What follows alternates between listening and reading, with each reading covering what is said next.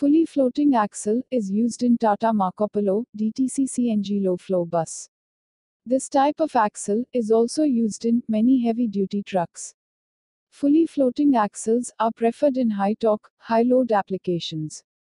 Rear axle casing, or we can say axle housing. Axle housing, which directly connected to the suspension.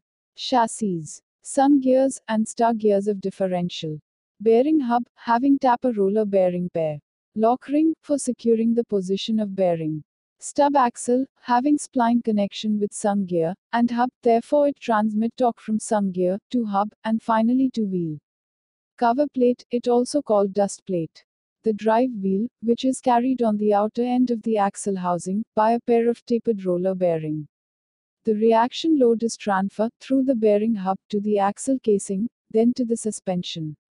In this way, the axle casing take the full weight of the vehicle and absorb all bending stress. Stub axle, which transmit only torque from differential sun gear to the wheel or bearing hub. Therefore it undergoes only in torsion. Let's see for close look of bearing hub.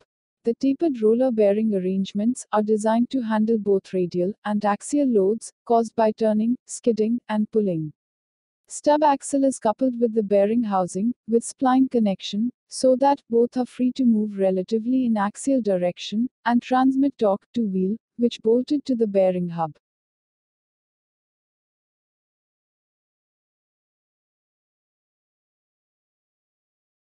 Therefore we can say that, in case of fully floating axle, stub axle shaft is only subjected to torsional load and shear force can be considered negligible, based on the fact that the bearing and axle casing primarily carry the weight of the vehicle.